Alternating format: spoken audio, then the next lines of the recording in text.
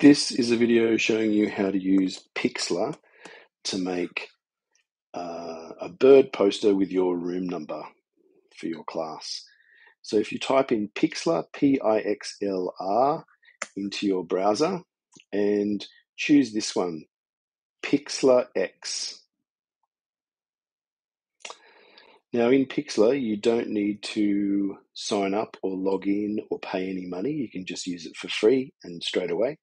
So let's go create new. And we're going to make New Zealand native bird pictures with our room number. So let's go print, because we might want to print this, and we'll choose A4. I'm going to call it room bird. And I think I want to give it a background color so it's not transparent. So I'm going to click this, maybe like a greeny kind of color as the background. Go create.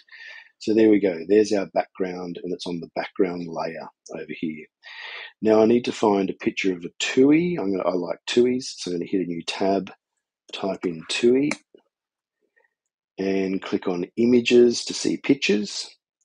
And I want to make sure that I've got the rights to use this and that I don't have to pay for it. So I'm going to hit tools and click usage rights, and then click Creative Commons licenses, which means we should be able to use these ones.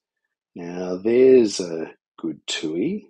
So I'm going to right click or two finger click on my Chromebook the picture and hit save image as. And I'm going to save that to my desktop, or you might want to put it in downloads or where you'll remember where it is. Now I'm going to go back to Pixlr, and I'm going to bring my picture in by clicking this button here, and then click here, add media, browse your own files, and double click to bring in the picture.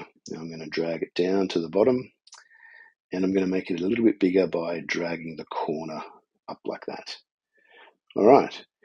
Now, I think I might want to crop this tui so that that background's not there. So making sure that I'm in the right layer. So this is the photo layer here. You can see the photo selected, not the background. I want the photo layer. I'll come over here and I'll hit this cutout button. And I'm going to choose lasso, like a cowboy, cutout, and keep, which means that whatever we cut around, it'll keep. So if we do a good enough job around the bird, hopefully it'll keep it. And for softness, choose medium. All right, now I'm going to cut this bird out. It might take a few goes to get this right. It takes a bit of practice to keep your hands steady enough to cut it out properly. So you might have to give it a couple of goes to get this right. And then drag it down to the bottom. And you want to go all the way back to the start.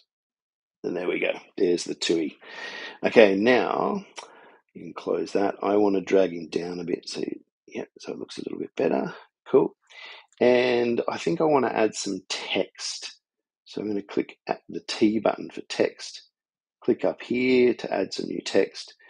And my room number is, let's just say you're in room number 2. So let's write Rua.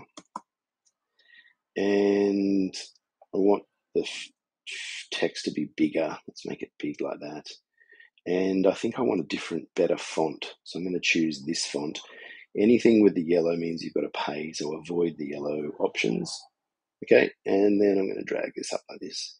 Now, I think I want the font to be a better color than white, maybe one of the colors from the tui. So I'm going to click down here where it says fill, and I'm going to choose this little dropper tool. And then anywhere where the cross goes, oh, that's a good color. There we go. So we've got a purple from the tui for Rua. Now, close that. And there's my poster. Now, if I hit save at the bottom here, leave it as high so it's a better quality, and go save as, and call it something that you'll remember. So I'm keeping mine as room bird, and then go save. And there we have it. I have now created a poster with a TUI and my room number.